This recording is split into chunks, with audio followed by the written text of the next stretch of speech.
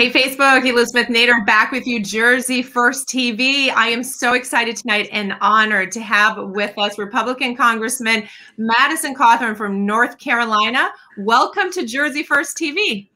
Elizabeth, it's great to be on with you. You know, I have been hearing about the great work that's going on in New Jersey, really with a groundswell of people who are realizing that this whole socialist agenda, this democratic agenda is one that's trying to limit their freedoms. And that's not what America's founded on. No, that's right. And you are known as a champion of freedom. That's why we reached out to you, because you inspire so many people. I was telling you before we went live, so many people in New Jersey supported you. You probably didn't even realize it. I got messages all day once we started promoting this that, wait a minute, I supported him. I wrote him a check. So I want you to know that I think, you know, the borders of the states don't matter anymore. We care that you are fighting for us. And I want to talk tonight about a lot of the things you're working so hard on, because we really, really appreciate it. But just for everybody, this is the youngest sitting congressman right here, which is so incredibly cool. But you're not only that, you're a business owner. And so you understand small business, which is great. And you just got married. Congratulations. Thank you. Thank you. That's my favorite accomplishment as of my life.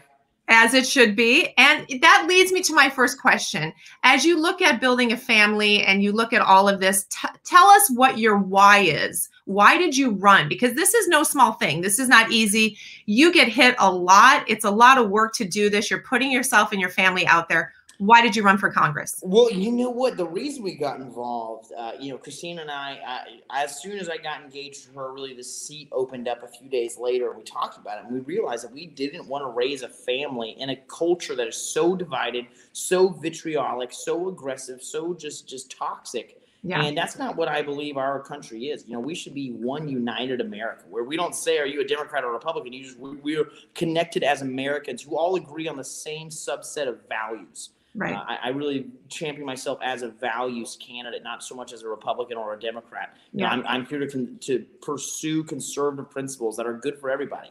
Yeah. And so getting involved at this age is obviously very unorthodox. But, you know, I was afraid that there would not be an America left if I waited until I was in my 50s. Oh, gosh, isn't that the truth? In fact, I think a lot of us feel like everything that's happened this past year, that 2022 is sort of, you know, our last chance here to start to really turn things around. So we're going to talk about that at the end. But, you know, I've been watching you closely, and Congressman, I mean, you're doing a lot of great work, and you are getting attacked like crazy, which is always a signal. One of my favorite quotes, and I've heard you say it, Winston Churchill, right? This says, if you have enemies, right? I'll paraphrase. You must be doing something good. What has that been like for you to be the attack? You know, they've been attacking you, the fake news, the spin, the stuff that's coming out anytime you do anything. How has that been for you as a new congressman? Well, you know what? I knew what I was getting involved with. I think a lot of Americans are waking up to realize that the news media is extraordinarily biased. And I don't even say mainstream media anymore, because they are anything but mainstream. And I believe 80% of Americans agree on the overwhelming amount of issues. But because of the mainstream media, they always just try and focus on what separates us, what kills us. And so I don't even believe that they're mainstream whatsoever. But when the news media is attacking me, when people in Washington, D.C. are coming at me left and right, but then I fly home to Western North Carolina in the mountains, and people start coming up and shaking my hand. Older people are crying, hugging me, saying, thank you for fighting for the future of my grandchildren. That gives me all the encouragement in the world, because if I am hated in Washington, D.C. and by these people who are the enemies of liberty, but I am loved in normal America, then I know I'm doing my job.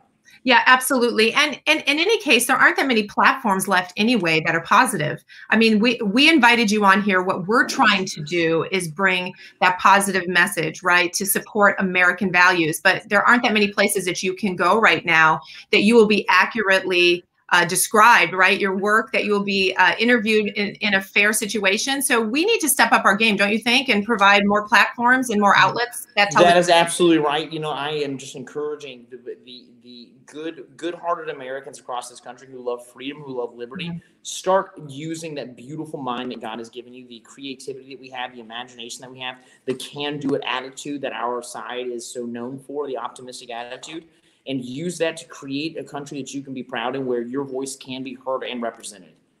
Absolutely. Now, listen, in Jersey, I don't know how much you see us in the news. We've got a tough situation here, Congressman.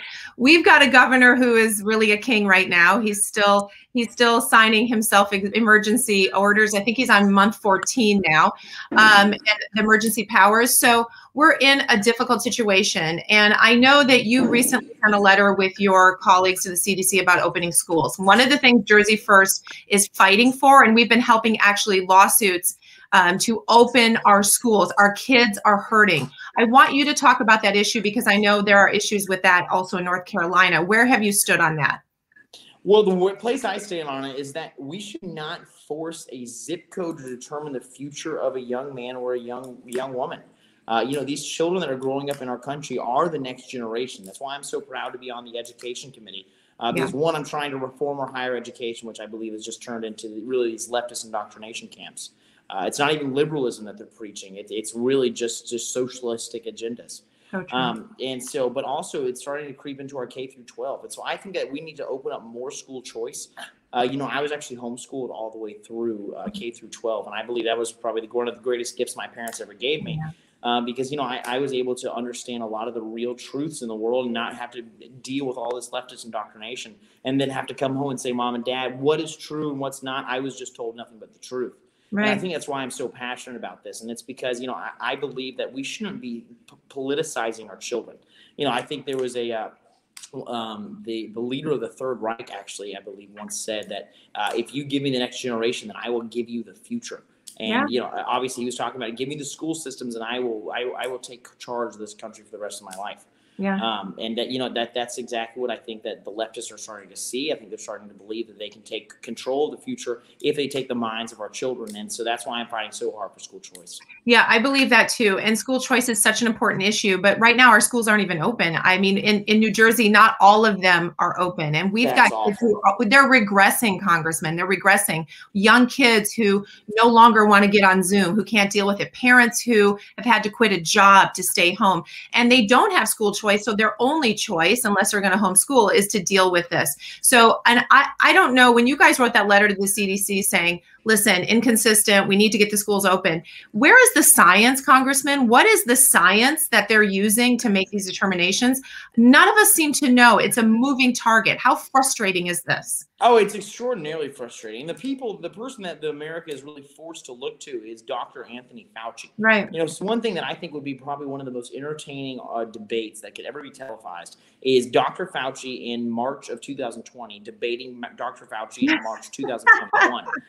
It's just the inconsistency is so frustrating for Americans. The goalposts are always moving. And I think it's just this cult of control and this cult of power. They have realized, if I use fear, if I use COVID, then I can have my way with these people. And it's very, very sad. And so I'm starting to see a lot of Americans across the country starting to reject this anti-science, this anti-common sense narrative that the left is pushing. And I think that's very encouraging. But you know what? These children have no choice. They don't have a voice. And so as long as we bend the knee and capitulate to these tyrants, the more it hurts the next generation. Yeah, and I saw that you made a comment about HR 1319, which it's funny. I interviewed Robbie Starbuck Monday night, and he talked about how the left names their bills, right? Like save the puppies, and it's really not that, right? It's really not what they say. So 1319, of course, was this bill about saving America, but the truth is, very small amount of money went to Americans, and the money that did go to the schools, there was no clause to say open. We're going to give you this money, open your schools. And so we don't have any of that as a big stick, even to force them to do the right thing. You're absolutely right. And that's something that I think the left is doing so well. They've learned to pull on the heartstrings of Americans. And you know what? That's what we tried to emulate inside of our campaign, is that not only are we going to bring a logical message that actually does good, but one that's packaged in a way that actually makes people feel good.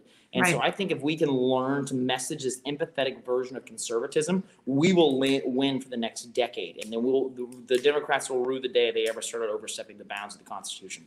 Yeah, empathetic conservatism. I like that. But also civil liberties. Wasn't that the left's issue for so long? Now we're the ones who are fighting for that. And a good example is this threat of the vaccine passport. Now, we've had a lot of different reactions to that. We've got DeSantis in Florida saying absolutely not. We've got New York embracing it, and I'm sure New Jersey will follow suit. Where do you stand on this? Because, you know, from a Jersey First standpoint, we're very concerned about the government overreach, and I don't even see how this plays out with each state doing something different. So where are you on this, Congressman?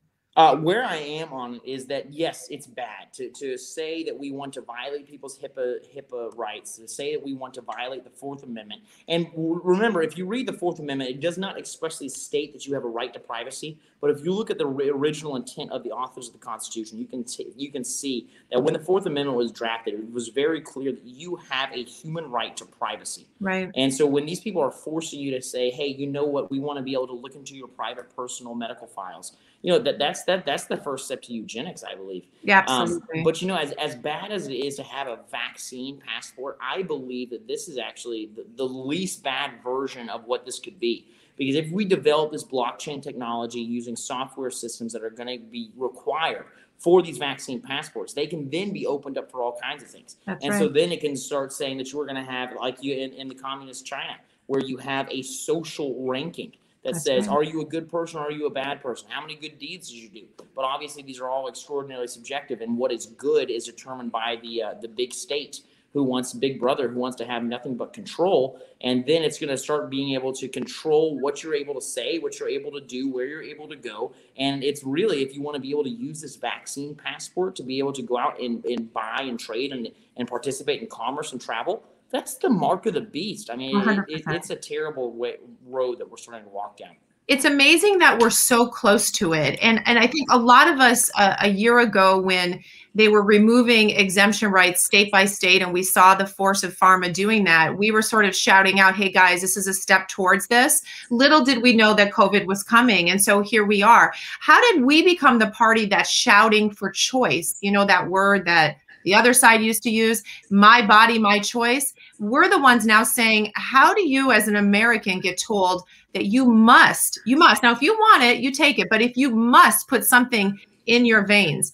I'm amazed that we've gotten to this point. How does the left package that? It's for the greater good. It's to keep everyone safe. Indeed. Well, you started to hear it, and it's full on propaganda where they're saying you're not doing this for yourself. You're doing this to prove that you care about other people. And so, you know, you can be on a Delta Airlines flight and start listening to what they're saying on the air. You know, wear your mask to protect yourself and to show that you care about protecting others. And when really I'm saying, you know, if the mask works so well, then why do you need me to wear mine? You know, I've got so many problems with the mask mandates, so many problems with the vaccine passports. But you know what? It's more the left just saying do rules for thee, not for me. And it's just it's really tyranny. And this is what we fought against in 1776, is having a ruling class that's being able to tell us what to do, but they don't have to live by the same rules and mandates. Yeah, and here we are, and here we are again. So let's shift to an issue that Jersey First also is passionate about, and that's veterans. So it just so happens that you also serve on that committee, which is awesome. And I see that you've been doing a lot of work on this. So I want you to take some time to highlight what you're doing in advocating for veterans, because there's several different bills that you're involved in. Can you tell us about that? Yeah, so there's a lot of things that we're working on. You know, the thing that I'm probably the most passionate about is allowing veterans to be able to use their GI bill that they put their lives on the line for, that they went out and earned, and not only use that to be able to have money for a higher education, but also be able to use that for small business loans. Because, you know, I genuinely believe that we need less lawyers in this country. We need more people who work with their hands, more people who own their own business. And I think it's what makes America powerful. I think it's what makes our economy powerful. And so I'm very excited for that. But, you know, in all honesty, this is a country that, you know, we politicians all the time, we go on victory laps in our district all the time, just meeting with veterans saying, I vow to support these veterans. Well, now it's our time to actually put our money where our mouth is and support our veterans. These people deserve the thanks of a grateful nation. If they don't start getting it, then, you know, I'm going to start crying out from the rooftops, because these young men and women put their lives on the line for us, and they should be taken care of for the rest of their lives. So, you know, when we are starting to let in so many people, starting to give illegal immigrants stimulus checks, starting to say, we're going to guarantee you a job, we're going to give you a higher education, we're going to pay for you to have legal representation whenever you need it, because that's just what we do. And you're not even a legal immigrant. You were not born here, and you didn't go through the proper channels to get into this country. When we start saying that we're going to do that, I scratch my head and say, aren't there 500,000 veterans who are currently out of work, many of whom are homeless and are having to live on the side of the road? Until they are all taken care of, until we've taken care of America first, I don't want to start thinking about the rest of the country, rest of the world. Absolutely. And so that obviously brings us to the border issue. So before we get to that, though, I want to thank you for fighting on behalf of the veterans, because I believe you're making a big difference there. And a lot of people just feel that no one's paying attention. And I think Trump tried to do that. And obviously now we need more advocates like you. So thank you for doing that. We have a show on the veterans next week, so it's really near and dear to our heart. But let's talk about the border, because there you go. You hit it right, the nail on the head. We're letting everybody in. And thank you, President Biden, for finally admitting there's a crisis at the border. Finally, right? I don't know what took him so long, but we're letting them in, and yet we can't take care of our own. So you guys worked on a special bill about the border. So I want to get into this and dig into this. Tell us what you're doing. So right now we're obviously pushing a lot of initiatives that are just working to actually be able to secure our border and to finish and complete the border wall, the gaps that still exist, and to give more funding to our the CPB officers and our Border Patrol officers. But what I genuinely believe is the first step in doing that is to make sure that we don't lose the progress that we already have. Right. And so if the Democrats want to play a game of technicalities and semantics, I'm willing to play that game too, and I'll beat them at it. Yeah. And so what we have recently introduced is the Donument Act. So think Donald and Monument put together. And what that really is that it creates a national monument out of the already existing multiple hundred miles of border wall, which then would refrain and keep the liberal left from ever being able to tear that down or to start us regressing in the other direction from where Donald Trump's already gotten us. So it's called a Donument. The Donument Act, yes, indeed. That is so creative. I love it. Did you tell President Trump about that? I've got a call with him coming up next week, and I'm telling him then. I should think that he would absolutely love to hear that. So yes, the Donument will protect what's there. How do we get the rest of it finished? The question is, how do we get the rest of it finished? Well, you know what? The steps to do that is to get these bastards out of office. Yeah. So step one of being able to complete that, my team and I, we went to our personal state legislature and worked on election integrity bills there. They're moving ahead in the right direction. I'm very thankful for that. But now we're shopping those ideas to other states all around the country, and the 39 Republican state legislatures around the country, to make sure that we have election integrity. Once we have that piece fixed up, then come next November or November 2022, I can give you my word, we will take the majority back from these dogs. We will then be able to actually work and move forward and get this border wall finished. Now, will President Biden ever sign that? I'm not sure. Right. But if we're extraordinarily successful, I believe we might even have a majority to bypass him. Yeah, that's awesome. Okay, so you brought up election integrity, which is always the elephant in the corner, because everybody says, why are we working so hard? We get to the polls and it's cooked already, right? So tell us specifically what you've been focusing on in that arena in North Carolina. Yes, indeed. So what we're doing is, one, we're making sure that they can never have this illegal and unconstitutional means of collecting ballots ever again.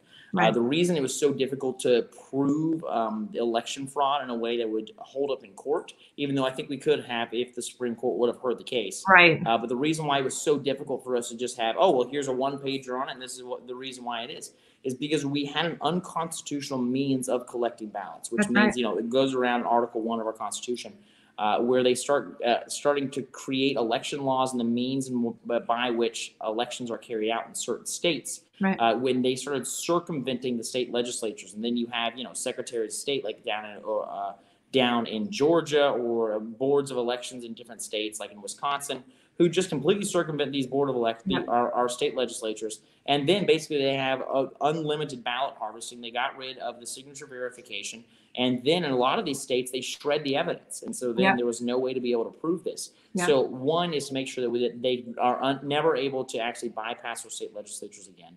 Right. Next step is going to be requiring more signature verification. And then let's start just getting very common sense. If we just explain it like you would to a fifth grader. Yeah. Have an ID to go vote. How is that racist? It doesn't make any sense to me. You have to show an ID to buy a beer.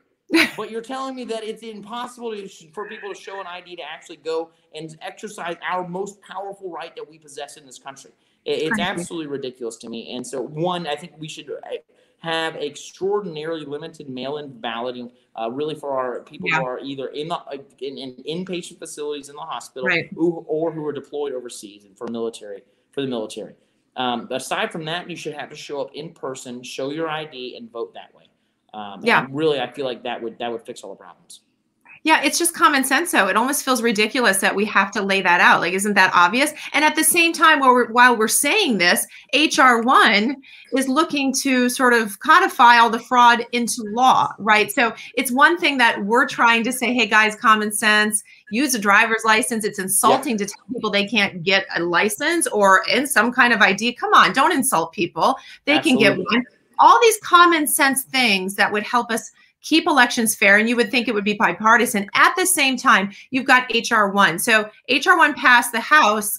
It doesn't, I mean, we're praying that with the filibuster and everything, it doesn't go through the Senate. What do you think is going to happen with HR 1? That's pretty scary, Congressman. You know what? I believe that hopefully this West Virginian Democratic senator is going to be able to hold up and hold the line. You know, he's part of those JFK Democrats, the people who I would sit down and say, okay, you want a little bit higher taxes, I want a little bit lower taxes, whatever, let's go skeet shooting. But not like these socialists we have in Congress today. And so we're not dealing with JFK Democrats, but I think he is actually one of those JFK Democrats, just based on when he was born. And so I think he's an old school blue dog Democrat. So hoping he holds the line. But you know, if they do overtake the filibuster, you know, that is going to be very dark days for our country. We're going to have to really have a gut check with ourselves and determine where we're going to draw the line in the sand.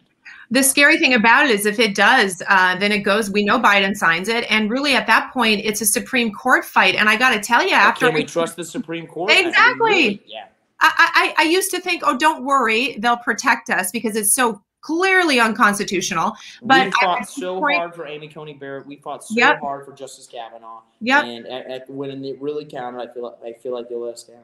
Really, really disappointing. And you bring up such an interesting point, which is the change in the Democratic Party. You know, it's this, you're right, the JFK, the Kennedy Democrats. So I'm wondering, now that you've been in and you've seen what's happened, we all kind of wonder about the soft Dems who are more of a JFK type Democrat. When they get into Congress, is there some sort of pressure that Pelosi's putting on them? Are they signing some sort of blood oath? What's going on? I don't know if there's some kind of ritual with a lot of little candles around it where they are signing these blood oaths, but I will tell you, Nancy Pelosi is a force unto herself. You know, we can all sit here and act like she's how ridiculous she is and how asinine her policies are, but she is probably the most powerful Speaker of the House there ever has been, because she rules with an iron fist. And sure, she rules by fear. It's not the way I would ever want to lead, but she does it so efficiently that we have never seen a single Democrat break with the other Democrats. But I genuinely believe if we get this election integrity taken care of in all these 39 states, that will be what they are truly regret, because a lot of these Democrats who are in difficult districts will then have to say, I voted with Nancy Pelosi, Socialist Pelosi, every single time.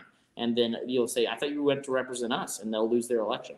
That has to count. So we need to hold them to that. And I think you're right. That will work in our favor. So it brings me to the obvious question of term limits. I mean, you're right. She has been one of the most powerful. She never seems to go away. She's more ubiquitous than anybody we have. So what are we doing about term limits? Is that ever going to happen? I am working extraordinarily hard to get some really true patriots elected, because, you know, whether it's Mitch McConnell, whether it's Nancy Pelosi, they've been in office longer than I've been alive.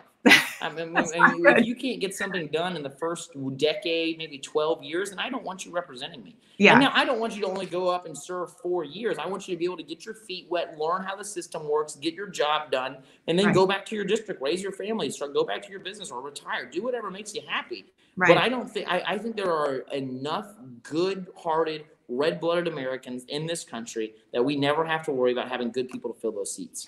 Yeah, I agree with you. And it doesn't seem like the intent of the founders was to have people in power for this long. It really wasn't meant to be a career. Would you agree with that? Well, I think really to speak to that point, I mean, just look at the life expectancy rates in the 1780s when they were working on this. You know, they probably never expected that somebody could serve for 25 years in Congress. And so genuinely, what I genuinely believe we need is we're going to need to pass a term limits package. Now, unfortunately, we're probably going to have to have some people grandfathered in, because very few of these people will ever vote for themselves out of this. But then, I'm sure that there will be enough political pressure at that time to get them out anyways. But, I'm hoping before I leave Congress that I get rid of the federal income tax and I get term limits on Congress. Those are my two major #1 goals. Well, hallelujah. Where can I donate? I mean, that's awesome. We love that. We love that. You're speaking our language.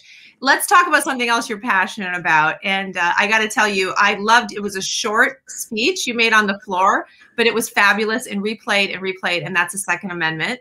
And I'm sure I'm going to read your words back to you, which is this. First, you said, if we lose the Second Amendment, the first will fall. Absolutely. And then you said, Mr. Speaker, you want my guns. I know it. We all know it. Mr. Speaker, you can come and take them. So obviously, you're passionate about the Second Amendment. Tell us how you feel about it. Well, I genuinely believe that is what safeguards all of our rights. Obviously, there's a lot of tragedies that come with there being so many firearms in our country. But I think that those tragedies are less severe than the tragedy of absolute tyranny and genocide would be. And I believe that I would choose a dangerous freedom over safe subjugation any day. And I think the overwhelming amount of Americans would. And so that is why I will never give up my guns. I think that almost any gun law is an infringement on our rights. I think that people need to be more well equipped. And really, there's a reason. I know up in New Jersey, or if you're down in Miami, or if you're in New York, everyone always talks about how dangerous the drivers are there and how aggressive they are and everything. That doesn't happen in the South because everyone knows you have a gun. There's a whole lot more polite society when that happens. Is that the reason? That's a funny analogy, but I think if we take this to be more serious, that's why I'm so against gun-free zones. These sick and twisted, vile people who go shoot up schools or shoot up, a club in Miami, they are normally almost always cowards. You look at these people; they're pencil-necked cowards. Yeah, it's true. And they would never stand up to someone who could shoot back at them. And so that's why I think we need to get rid of gun-free zones. I think we need to enact permitless carry in every single state, constitutional carry. And I think we need to, obviously be able to make sure that I'm okay with background checks. As long as it's absolutely instant. I don't want felons to get guns. I don't want people who are in the country to get guns. Of course not. But you know what? But I think we need to make it very easy for Americans to access firearms. Yeah, absolutely. Agree with you too. That's awesome. Let's shift to what happened in my home state of Minnesota. That's where I'm originally from, and a lot of tough scenes there. But your colleague Maxine Waters, this has been quite an experience watching her on TV. We thought it was bad enough with Trump, but she was there this weekend, really stirring it up. And of course, you guys voted on the censure. It didn't pass. I guess no surprise, party lines. How do you feel about what she's doing and what she's saying? Well, I call her Kerosene Maxine. You really needed to call the jurors in that case and say, hey, I need you to just not pay attention to Maxine Waters. She literally pours kerosene on top of it and says, we will burn you if you ever do not vote the way we want you to. And you know what? If you watch that video, I don't have all the details on that story. If you watch that video, who knows what the verdict needed to be. I trust our judicial system when it comes to criminal charges and our local justices. And so that our judicial system needed to come up with a verdict, and they did. But right now, because of what Maxine Waters and President Biden said, I genuinely believe that there's going to be a very strong case in appeals for this, because who knows how much that those jurors were tainted in that election, because they were basically literally threatened. Hey, if you vote in your jury trial to say that this person is acquitted, then what you're going to do is you 12 will personally be responsible for the city's burning and the blood in your streets. I mean, how can you ask a normal person to have to make that decision? I don't know. It's so out of control. And I'm amazed. I mean, the Democrats close ranks like I've never seen before. The Republicans would never do that. If somebody spoke like that, you would be out. I mean, look what happened on January 6th. And they wanted to censure people for what appeared to be supportive, what appeared to be this or that. And, the Republicans threw their own under the bus, but the Dems close ranks on something that is this could be not to cut you off, but this is something that just infuriates me, because so many people in our party are just so cowardly. And that is why we need term limits. That is why we need people who are going to stand up to the status quo in Washington, D.C. But, that's why I'm very happy. Guys like Kevin McCarthy and Steve Scalise. Steve Scalise valiantly took that bullet from that radical who came to shoot up Republicans, and then his security guards took the man down. And then you have Kevin McCarthy, who now is saying, who very boldly stood up and told, I literally watched him in person tell Nancy Pelosi, if you don't act, I will. And then he tried to censure Maxine Waters. Right. And you know what? Unfortunately, we were not successful in censoring her. But as I said earlier, as long as we get election integrity sorted out, it will make these Democrats in difficult to win seats very, very open to attack. And so I think it will help us take back the majority. That's what we need to do. Elizabeth, I hate to have to cut it short, but I've got to go speak. It's 30 minutes. You got to go. Thank you, Congressman. We appreciate you so much. We'll have you on again. All right, Elizabeth. Thank you so much. Talk to you soon. Talk to you soon. Bye-bye.